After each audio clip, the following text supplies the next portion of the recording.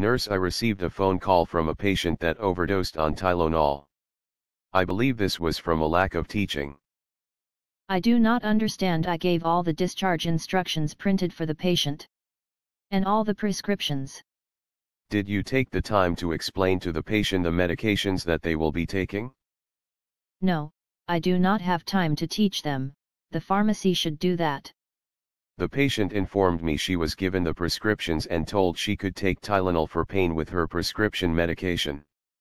One of the prescriptions was for acetaminophen. The patient did not understand that acetaminophen is the same medication as Tylenol. The patient ended up overdosing. What do you have to say for yourself? My bad. Sorry. According to Gene Watson's Caritas Processes Number 7, sharing teaching and learning is a practice model for nursing.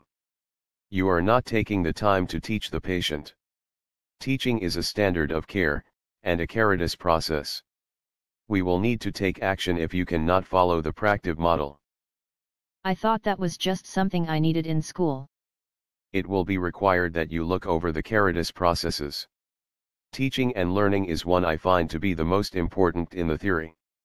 Educating your patient needs to be a top priority no matter how much time you have.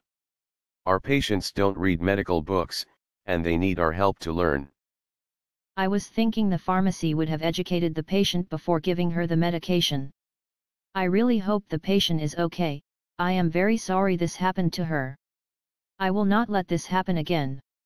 I will read the Caritas processes and I will use them at work.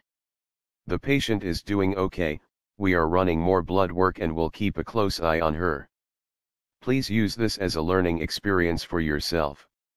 Our job as nurses is not only to care for patients, but to teach them.